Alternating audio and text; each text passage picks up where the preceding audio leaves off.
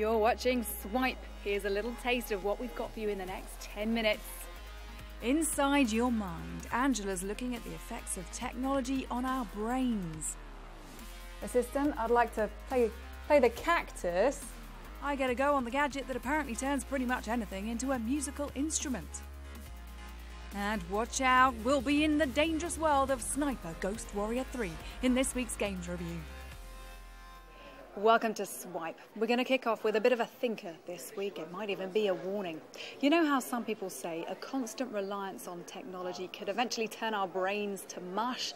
Yeah, well, we wanted to look into that, especially after some of us got a whole load of new gadgets for Christmas. Here's Angela. A top neuroscientist believes electronic devices affect our personality, our behaviour and our characteristics. Baroness Greenfield says for children it can impair their ability to learn important social skills, and for adults it can be socially isolating. What we're seeing are people now who have a rather fragile sense of identity, a rather short attention span, slightly adversarial, not very good at personal communication, very self-referential, needing stimulation all the time, a bit like 3-year-olds, but the sadness is that they're older. Some specialists argue having a short attention span could be from the underdevelopment of the right side of the brain, which is linked to concentration. That's supporting the idea that technology overload with the overuse of smartphones and other devices reduces our attention. But other studies suggest that playing on gaming consoles can help develop the left side of the brain, linked to problem solving. The idea that technology upsets the balance of the left and right side of the brain is based on theories, and specialists argue there's little evidence to support those claims. So we conducted the scans right here. A senior researcher at University College London has been looking into this. He studies brain activity patterns using an MRI experiment by seeing what happens to people when they are given information to remember with and without the help of setting external reminders on a device. What we find is that this part of the brain is very active when people are just resting. If we then give them some information to remember, it completely shuts down. People are thinking so hard about storing this information in their brain, they stop thinking about other things. But then, when we allow them to set external reminders and to outsource that memory to an external device, this activity comes right back again. We're in an era where most of us outsource our memory to the web, GPS, calendar alerts and calculators, and our reliance on it and the effects are debatable. But this new evidence suggests using technology to assist us could actually be helping us to use our minds more productively for other things. Angela Barnes, Sky News. Time now for a quick roundup of some of this week's tech news, but stick around because after that I'm going to show you how to play a cactus. Tim Peake's returning to space on a second mission. The announcement came while the astronaut was at the Science Museum this week, where the spacecraft that famously took him to the International Space Station has gone on display. It's not yet known, though, when he'll be heading back to space. A new app's launched to help pregnant women get a seat on public transport. Baby on Board sends an alert to passengers within 15 feet, letting them know if there's a pregnant lady in need of a seat. Commuters must have installed a version of the app to get the notifications, though. Samsung announced what caused its Galaxy Note 7 phones to explode or catch fire last year. It's blamed faulty batteries. Samsung humiliatingly recalled millions of Note 7s before killing off the device completely last October.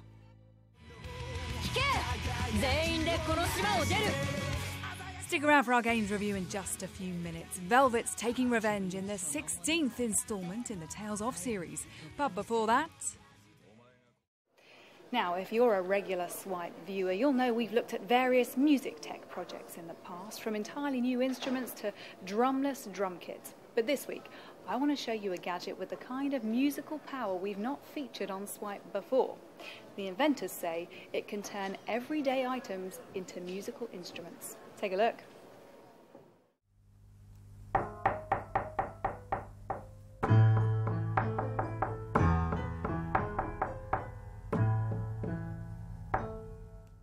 You've just played a table. How have you managed to turn a table into a piano?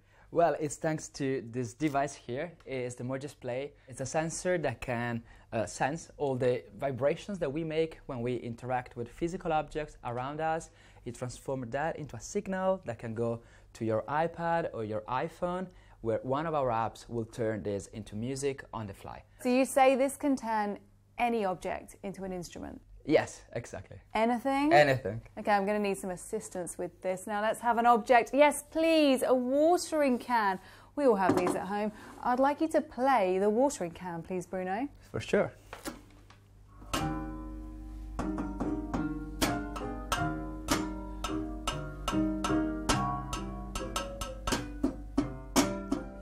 Can I play something on the plastic robot?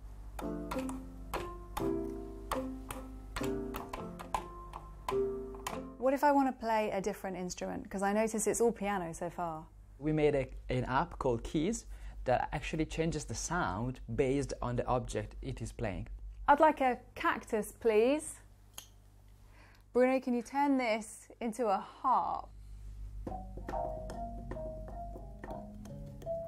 Is your ultimate aim to do away with other instruments? Just have people playing Mogees, there's no need for any real instruments? No, absolutely no. So the idea here is to breaking the barrier for everyone to experience how it is to be a musician. So can it make me a better musician? Yes, absolutely. Really? I can guarantee that, yes. Guarantee it? Yes. Oh, that's quite a claim. But I heard you're a pretty good musician on the watermelon. Yes. Is that true? Hours and hours spent playing watermelon. Assistant, I'd like a watermelon, please. How about a bit of Beethoven on that?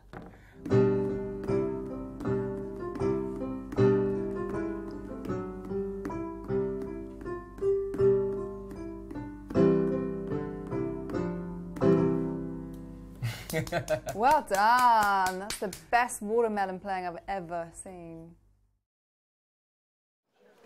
Video games review time now, and this week we've got Alysia with her pick of new titles.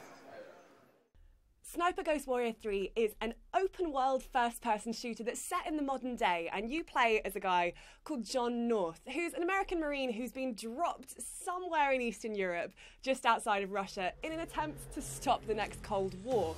I mean, hopefully we'll get to a point one day where Cold Wars are avoided by reasoned discussions between politicians over tea and biscuits, but it's certainly not that way today, and it probably wouldn't make a great video game. So instead, we're getting John and his big guns. So you can either go in, guns blazing, trying to kill everyone in sight, or you can be more subtle, more intelligent, and you can choose your loadout more carefully before going, use equipment like drones, and basically try and ghost your way through a mission. It's a really, really clever game. It's not revolutionary, but it's an example of what games of this type can achieve on this current generation of console. Last year, IO Interactive decided to release its new Hitman game in a bit of a different form. They decided that they'd release it episodically. Now, that had a mixed reaction from fans. Some people loved it because they felt that they could really get into the nitty-gritty of an episode before the next one was released 2 months later. Others really didn't like it. They felt like they were being told when they had to game, that their experience was being served to them and they didn't have this sense of control. So IO Interactive has now decided that it's going to release a boxed version of the Hitman game. So that's all the episodes on one disc. For years, if you had a 15-hour game, you could choose to play it straight for 15 hours, or you could choose to play it in small hour-long increments. But now with games and IO Interactive, they're pulling it back and doing episodes. There's this really weird mix going on with Hitman of traditional media consumption versus new media consumption. The game is available on January 31st. Tales of Berseria is a Japanese role-playing game, or JRPG for short. It tells the story of Velvet. She's the first female protagonist in the series, and she has a pretty dark past, involving a werewolf claw and the death of her friends and family. So it's going down to some pretty dark places, but that's actually one of the most interesting things about this game. Both Velvet and her companions are pretty morally ambiguous, and that really affects the story, how they interact with the world, and how the world interacts with them. This is the 16th instalment in the Tales of series, and it diverges slightly in places. It's essentially a revenge story of one woman against the person who wronged her. And narratively, that just makes the game one of the most interesting in the series. Saying that though, if you've not played the other 15 games before it, the 16th game you can just get straight into. You're not going to not understand what's going on, because these characters are new as well to people who've been playing the games for years.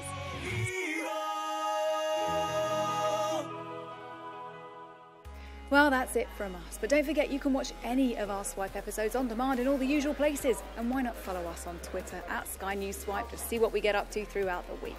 I'll be back next time. Hope you can join us then. Bye-bye.